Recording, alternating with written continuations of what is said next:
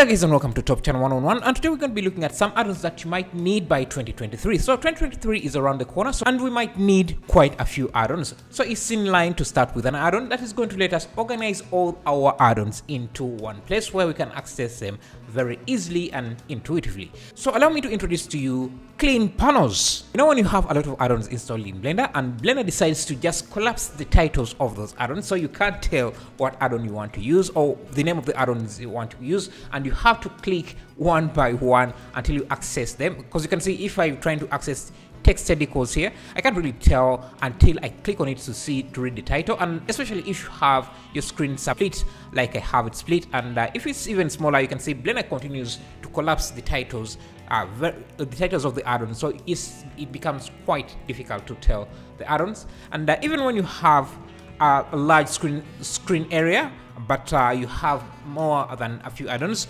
Blender would tend to collapse those titles. It's how they try to optimize the space, but it creates a problem.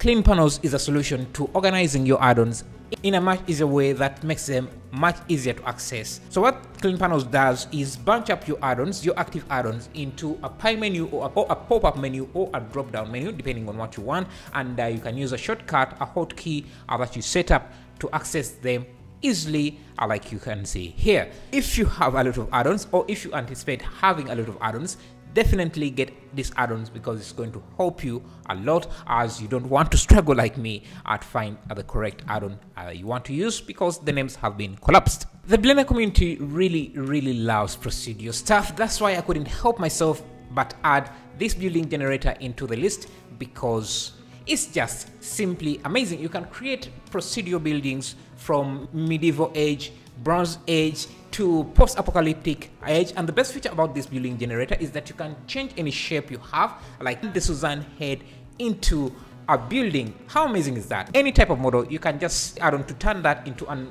actual building structure with windows, doors, and a roof.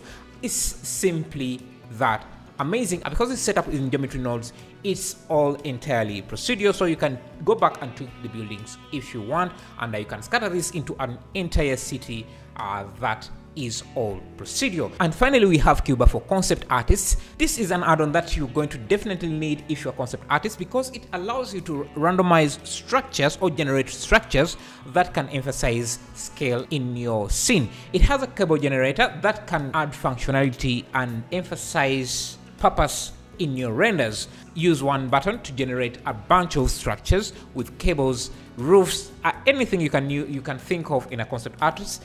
You can use it to create moon bases or any type of planet base or spaceships. You can read more about this list on my website, Blender Everything, and other stuffs that I've written about. And if you want to get any of these add-ons, all the links have been provided in the description. Let's prepare for 2023 and become better artists. Thank you.